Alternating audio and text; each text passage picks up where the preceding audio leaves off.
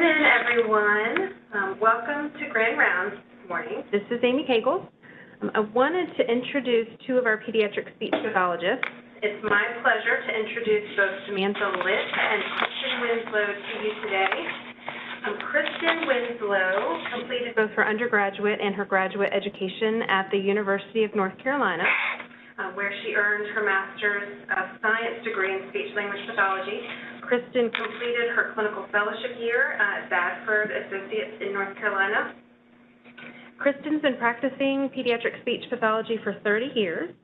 The last 16 years she's been at Carilion Children's, working in the inpatient and outpatient and early intervention settings.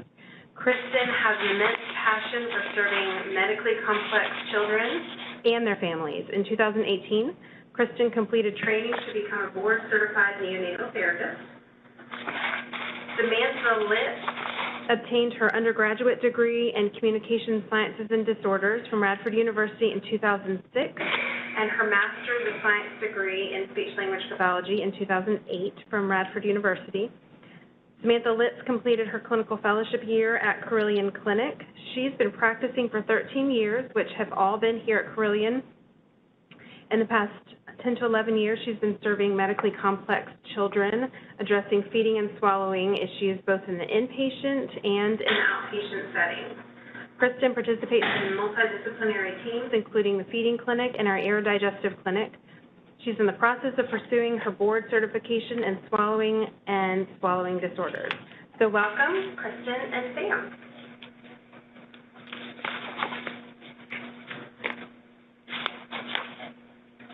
Thank you, Amy, for that introduction. Good morning, everybody.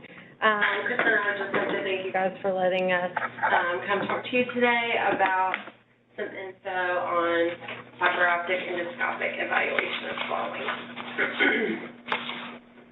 We have no disclosures.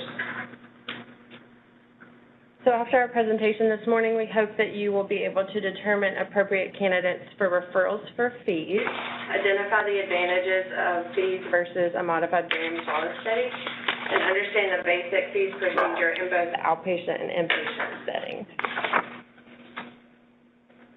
So let's start with the definition of fees.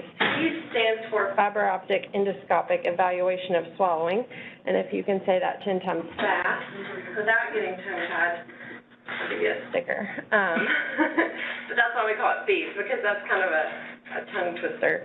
But what it is, it's the transnasal passage of the flexible endoscope to view the pharyngeal and laryngeal structures. And it provides an assessment of the movement and sensation of those structures, the patient's ability to protect their airway during swallowing, and the response to therapeutic modifications. So who might be a candidate for fees? Patients who present with clinical signs of aspiration during a bedside evaluation. Patients who are NPO, we can use this as an assessment to evaluate the safety for introduction of oral feedings. Patients with known or suspected laryngeal abnormalities. Patients with an abnormal swallow study finding that need further or repeat assessment. Surgical patients, including pre-op assessment for risk of aspiration, post-op. Those would include patients who have had like a supraglottoplasty or potentially a tracheostomy, and then patients with difficulty managing their secretions.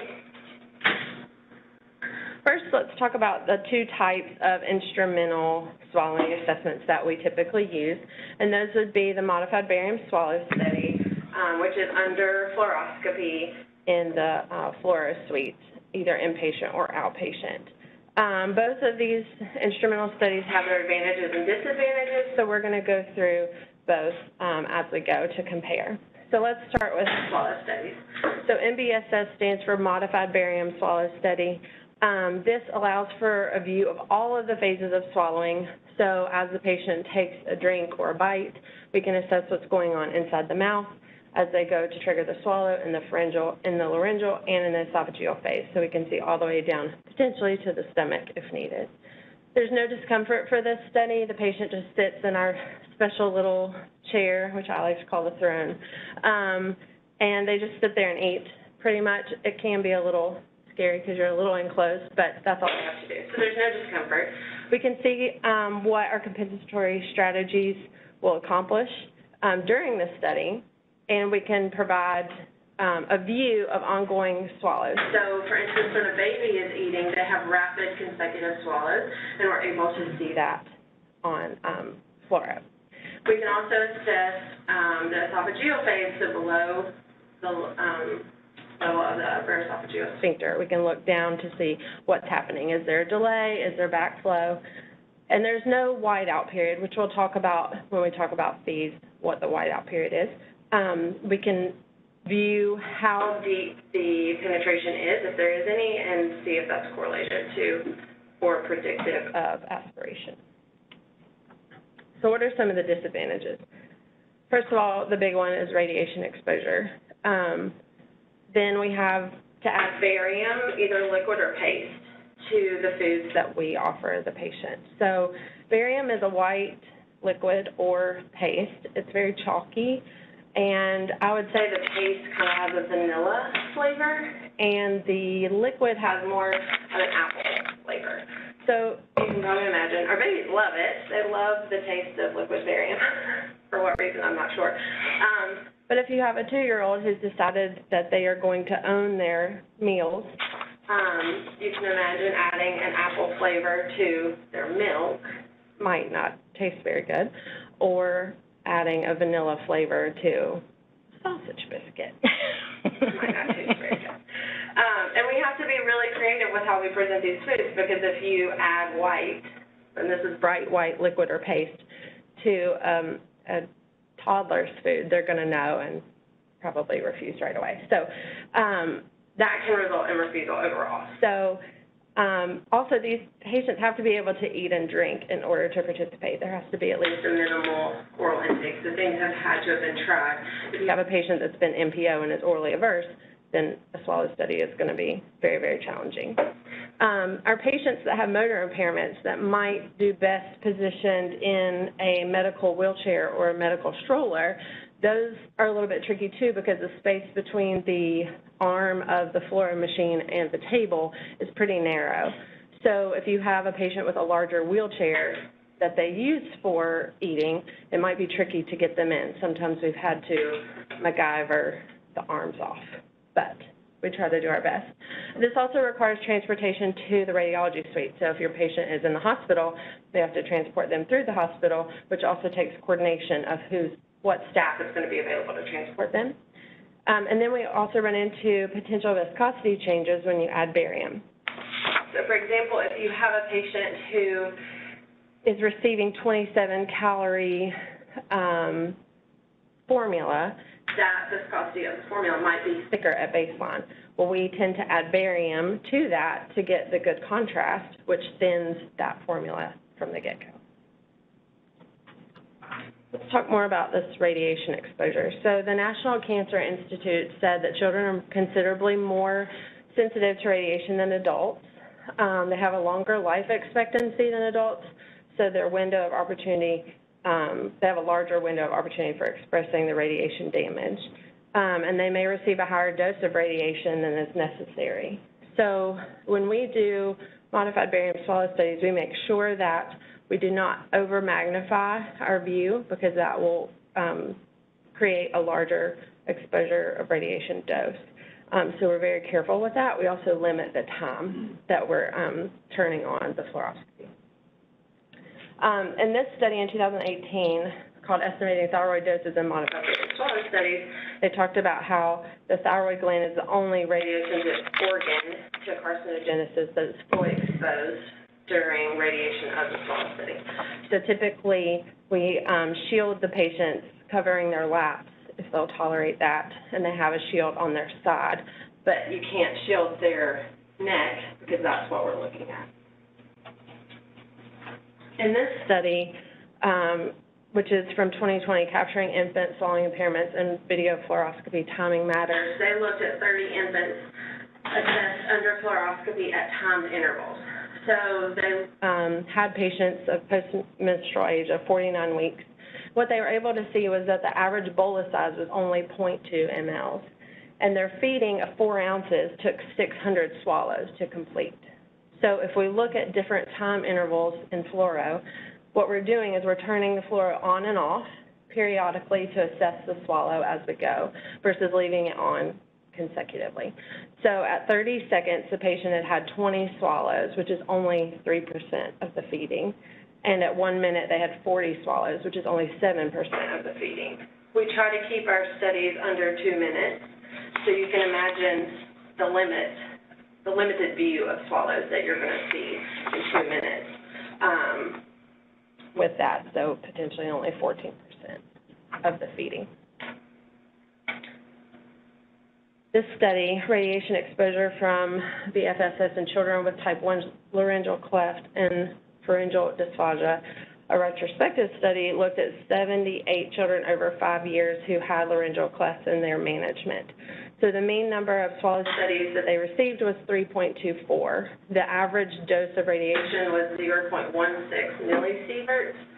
Millisieverts is just a measurement of radiation. So they compared this to chest x-rays. So one chest x-ray is 0.017 millisieverts, and that concluded that children received an average of 30 chest x-rays over their management, meaning that they got approximately 10 chest x-rays for one swallow study.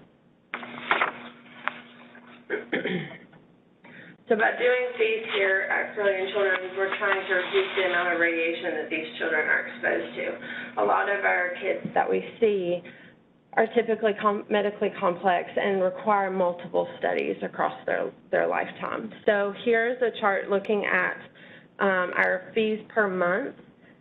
We began doing them pretty consistently in 2019, so that's the blue line.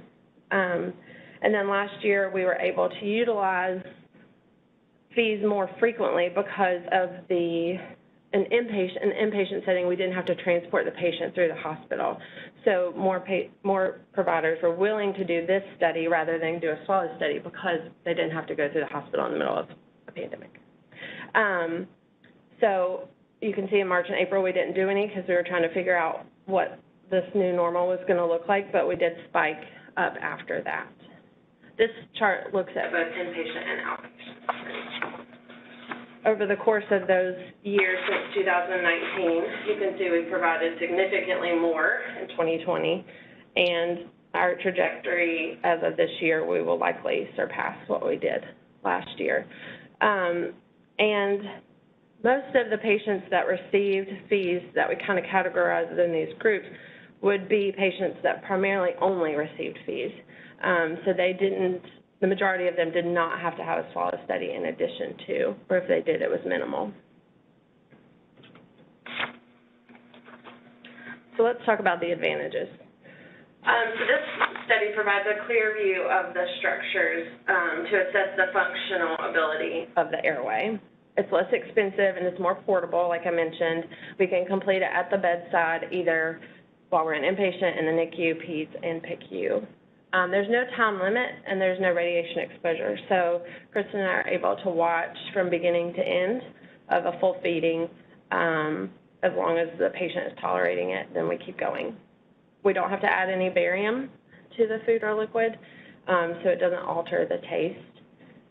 We can examine the nasal and pharyngeal mucosa, which can sometimes show us signs of reflux, and we can assess the symmetry of the pharyngeal structures. We have the ability to evaluate the readiness for oral feeding, so if a patient is NPO and we want to start, if they're only taking small volumes or if they're having trouble managing their secretions, we're able to assess all of that.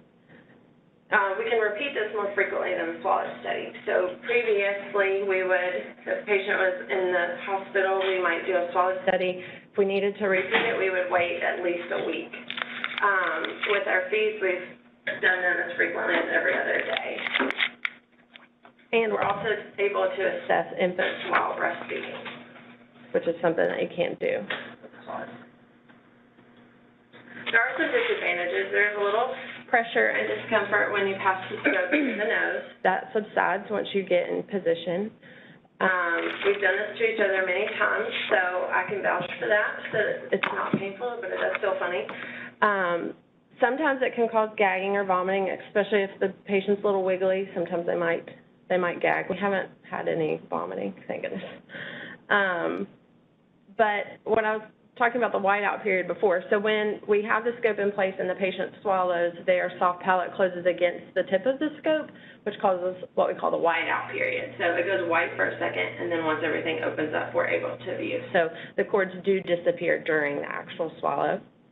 The inability to view the oral and the pharyngeal phases, esophageal phases. So we can't see what's going on in the mouth, and we can't see what's going on below the PE junction.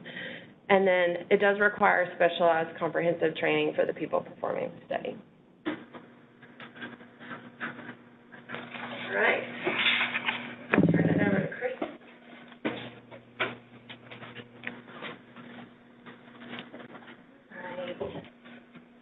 So like Samantha said, we have really built this program both in our inpatient and our outpatient settings.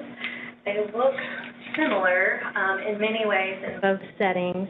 For our inpatient units, because we do perform these in the NICU, in our PICU, and on our PEDS floor.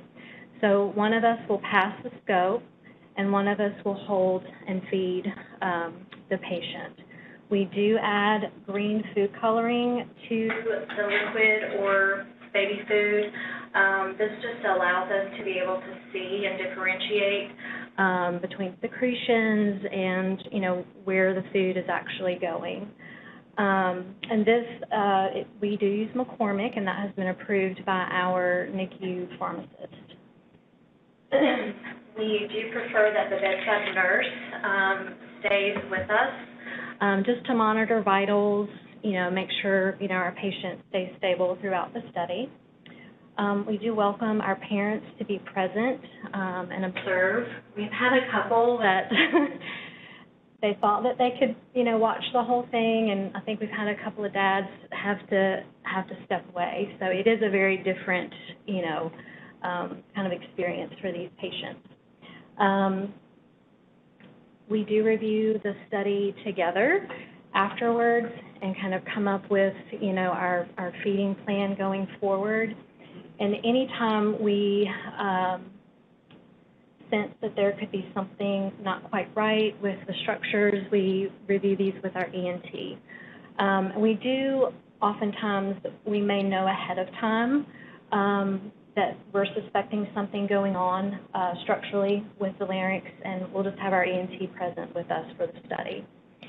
The order numbers, in case you want to jot this down on how to order a feed, it's SLP 29, and then the consult itself, which is separate from feeds, is SLP 1.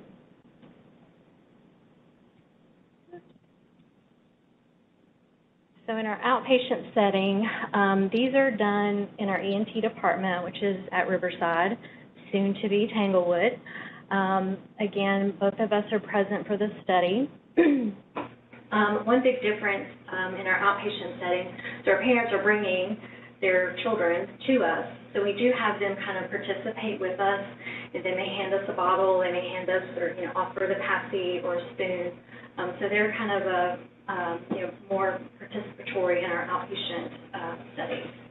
And again, we do have the green food coloring, and we review those studies right after we're done. And the order numbers are the same. So we do have special training that we have to go through. ASHA, which is our sort of governing body, recognizes that speech-language pathologists are able to perform these studies. And if you want to go and read that policy, there's the link. It's quite long. So ASHA, our governing body, has, specifications to, what requirements you need to go through to be able to perform these. The state has requirements. We won't go through all of those. But Carilion has also, thanks to Amy, has developed competencies for being able to perform these studies. It's not, here's the scope, good luck, go for it. So these are just a few of the big things that we had to do, and we're very thankful that Dr. Cable kind of was our primary mentor through our training process. So we had to perform endoscopy on a minimum of 10 normal subjects. Sam and I were a lot of those normal subjects under the direct supervision of a trained mentor. We completed 5 case studies of the FEES procedures, and we observed and assisted a trained clinician in a minimum of 5 FEES procedures. And then we did a minimum of 15 patients under direct supervision of a trained ENT or qualified mentor. This is our equipment for FEES. On the left is really that's our mobile transportable unit that we take into our inpatient rooms. We have given her the name of Fancy because she does a lot of cool things. And if you see us pushing, or if you see me pushing, well, you probably can't see me pushing this because I'm shorter than the tower. And then on the right is the flexible scope itself. So this is just a comparison of the images for both the modified swallow study and FEES. So on the left, this is an infant bottle feeding. You can see the contrast here. So the bolus is splitting.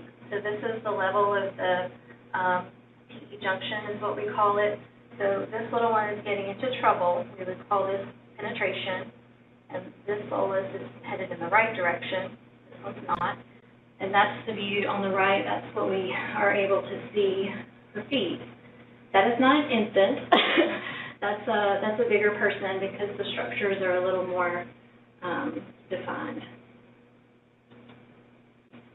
And this is just kind of a snapshot of what things look like for us. So at the top left is our setup for both inpatient and outpatient. So I'm not sure if you can see, but we've got 3 different bottles there with 3 different flow rates, and each one is labeled. So when we're in the process of doing our study, if we need to make a change with a faster or slower flow nipple, the feeder can just grab and go. We do not want to go in and out with the scope. We try to keep the scope in there no matter the position change, bottle change, anything like that. Now here, Samantha is scoping. I'm feeding the baby in kind of an elevated sideline position. And top right, you can see, can't really see the view of the image that Sam was looking for. And then we had to include our adjustable chair. Her name is Sally. All right, so some of the landmarks. So the vocal folds there, they kind of are in the shape of a V. And if you've intubated, this is kind of an upside down view for you all. So these are the vocal cords, kind of look like rubber bands. Epiglottis. The arytenoids. The esophageal opening, which is closed at baseline and relaxes to open when the bolus passes. The aryepiglottic folds, which is kind of that connective tissue from the arytenoids to the epiglottis. The piriform sinuses. All right, so now we're going to move to actually showing you several different studies that we've completed. The first one is normal. It's kind of the closest and best normal that we could find. The fact that we're doing a FEES, kind of clinically, we're suspecting something's going on in the first place. So it's very rare that we actually see normal. So this study is with a 5-month-old. She had multiple admissions, failure to thrive, vomiting, like just lots of motility issues. But with each admission, we sort of figured out that things were more complicated by social issues versus something that was kind of idiopathic in nature. So we're going to watch this. I will say she is breathing a little fast, but she protects her airway. You can see the epiglottis, you can see the vocal cords. There went a bolus. So this kind of gives you an idea of what that whiteout period looks like.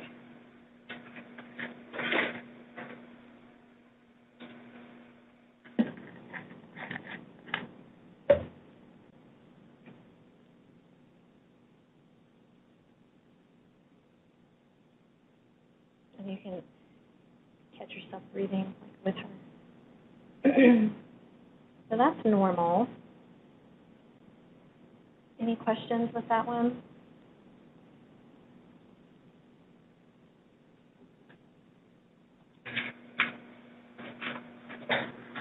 All right, so this is reflux. So this little guy at the time of the study was 38 weeks. His history was significant for 30-week gestation. High drops. He has a grade 1 VDH on the right, excuse me, a grade 2 on the left with paraventricular leukomalacia. He was on 24-calorie breast milk fortified with Infocare, which is very common in our neonate population. His clinical presentation, he became very uncoordinated very easily. Lots of breath holding, dropping his oxygen saturations to the low 80s. And you could hear kind of nasal pharyngeal penetration. So you could hear the formula kind of going up into his nose. He did better in an upright position versus a sideline position, which is a position we frequently use in the NICU. So he would get to about half of his volume, and then he would just stop. So this is what reflux looks like. Right away, you can, here it comes. Here it comes. Penetration, so it went to the level of the cords. And right here, it's just sitting there. He's breathing, airway is wide open. So Sam and I are holding our breath, like, just waiting for him to aspirate. So you can just see it right there.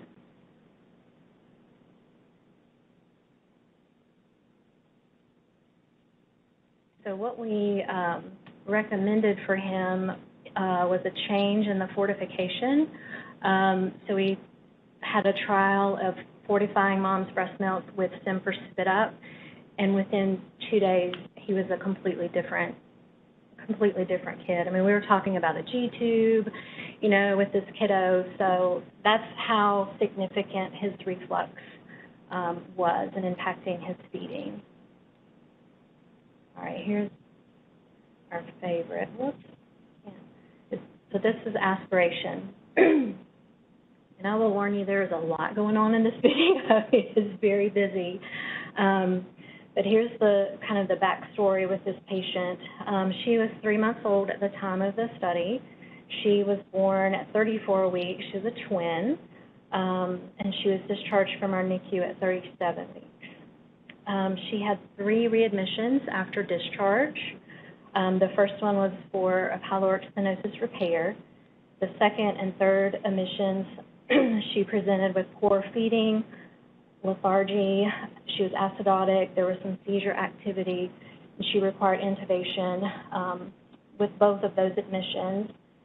The second admission, she had a chest x-ray that was conclusive for aspiration pneumonia. Her third admission, which was very shortly after her second admission, there was recommendations for a Modified Barium Swallow Study. So we actually did perform that study first. So during that study, she demonstrated epiglottic undercoating, penetration of the bolus to the level of the cords, with eventual aspiration, which was silent in nature. And what that means is she was bottle feeding, suck, swallow, breathe. She aspirated, and she just kept on going. Like, she didn't stop, no indication that she was getting into trouble outwardly. And of note, during that study, she had some inspiratory stridor that worsened as the feeding progressed. So what happened with her, we did the study, and then the next day, I fed her early in the morning, went to the residents, like, I don't like what I'm hearing, feel like she's really getting into trouble, so we did a fees like that day. So she had a modified, and the very next day we performed fees. This is what we saw.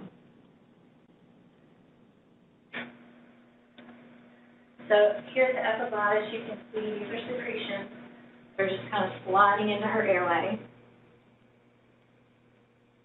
Her epiglottis is very, what we would say, tight, kind of folding up like a taco. So you can barely see her area of epiglottic folds. So I would describe those as tight and short. And that's kind of indicative of laryngomalacia. There is a gap between her arytenoids here. There's also a posterior gap between her vocal cords. Her cords are moving, but when she swallows, there's still kind of an opening here. And that is likely from the intubation.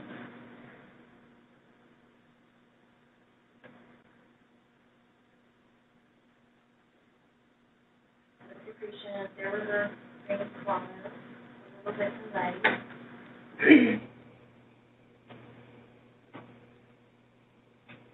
And kind of a delayed swallow. When you're seeing green to the level of the piriform sinuses, that indicates that the swallow is a little delayed.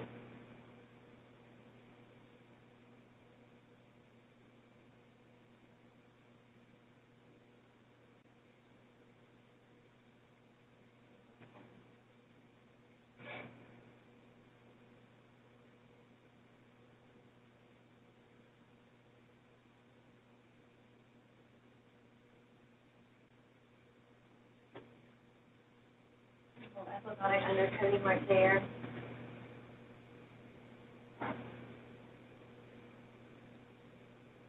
Just hanging out, and there you just kind of see it sort of bubbling up and erupting at the level of the cord. So that's like real aspiration. So what we did with her, this was definitely one we reviewed with our ENTs. We did develop a, kind of a safety feeding plan with her. We did a lot of education with mom, and after her discharge, we repeated the study as an outpatient. So that is one of the very nice things that I think that we're continuing to build, is our, our inpatient population. We can perform the study in-house, and we can, repeat it quickly or give them a month or whatever after their discharge. So it really does allow us to do multiple studies, again, without exposing multiple months to radiation.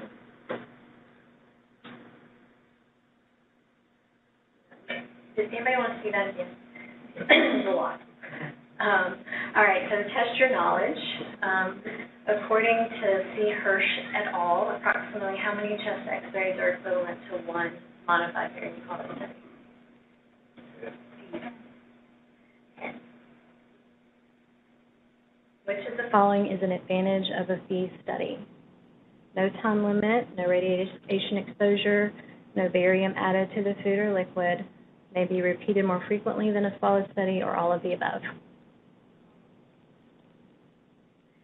All right, so an infant was born at 38 weeks with moderate HIE. During the physical exam, you notice that the cry is hoarse and weak, and it appears that the infant is having a hard time managing secretions. So what's the best instrumental assessment for swallowing for this patient?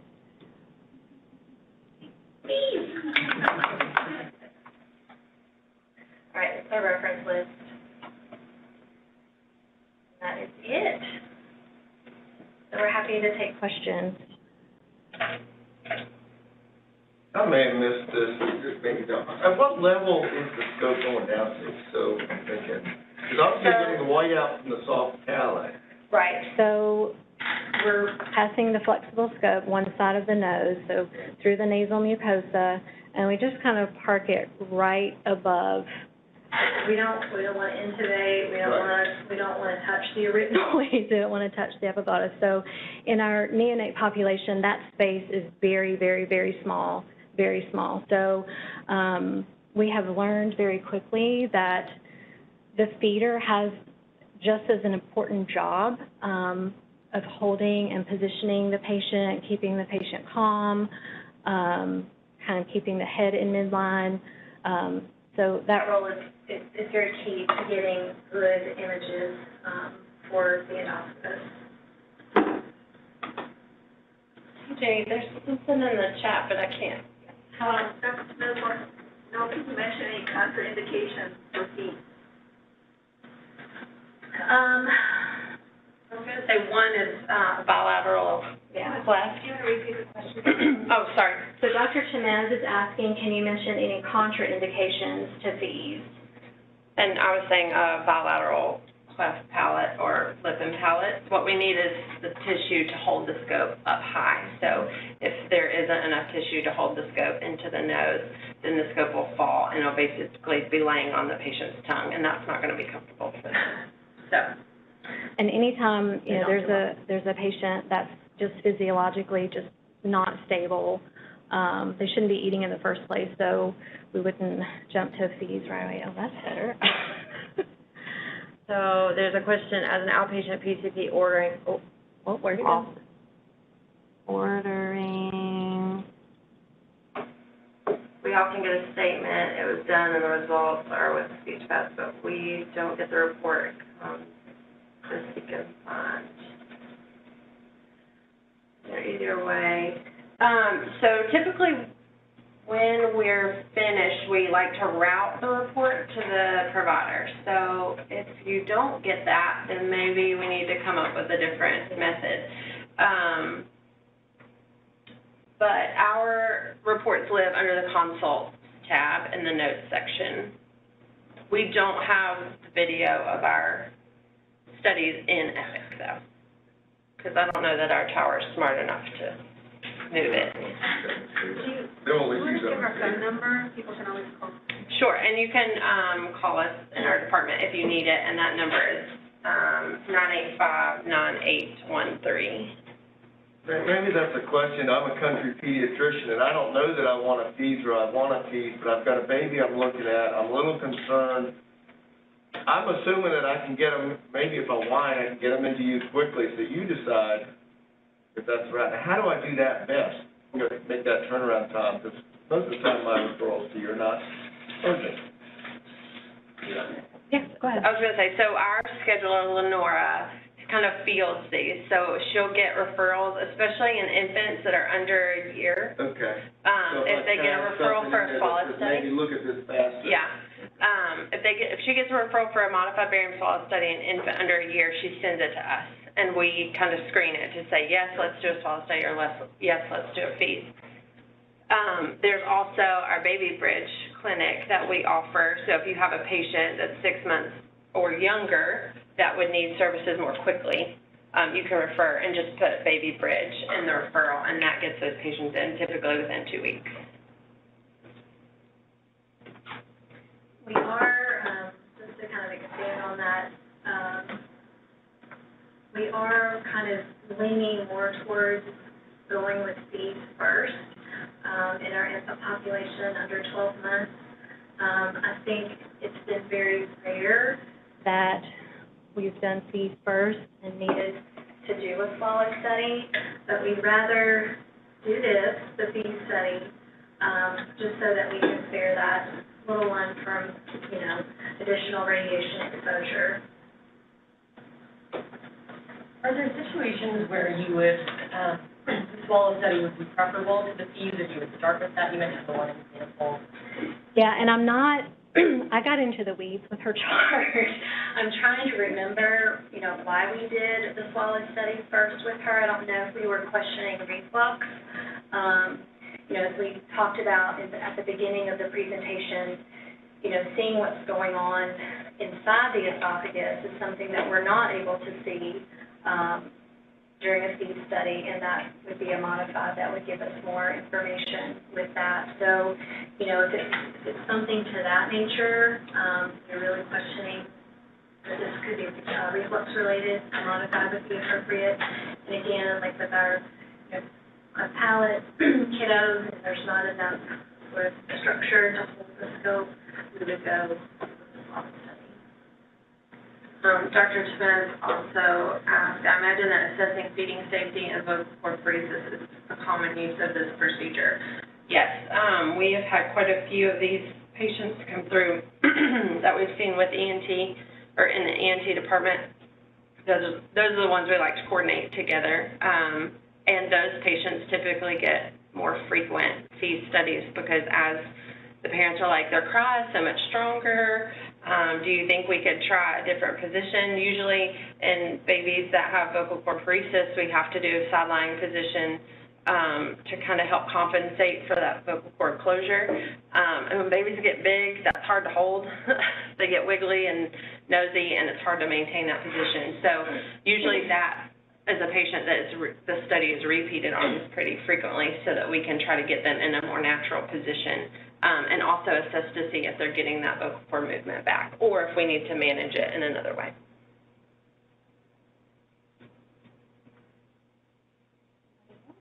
Anyone else?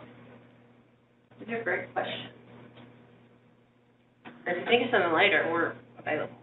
We love talking. Is there an age limit that you find tends to be less successful with the fees, just in terms of toddlers. But they're hard to swallow, to be honest.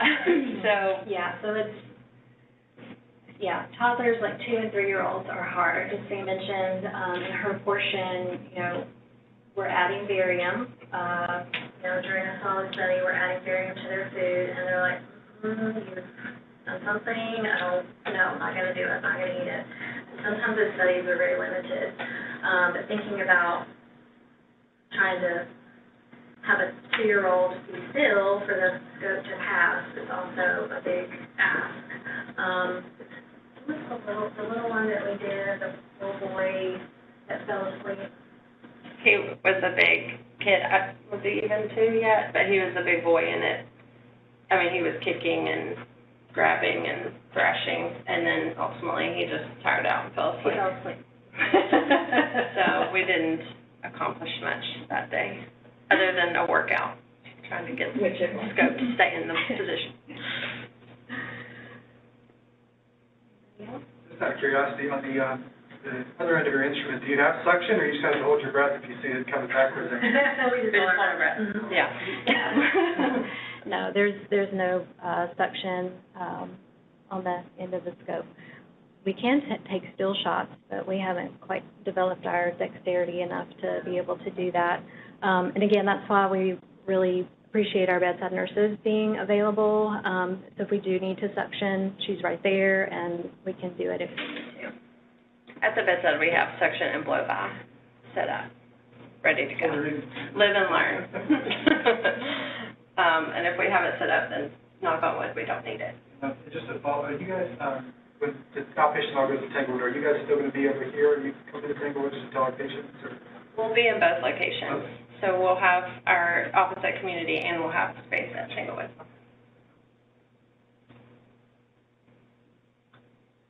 Anybody else? Thank you guys so much for letting us speak today.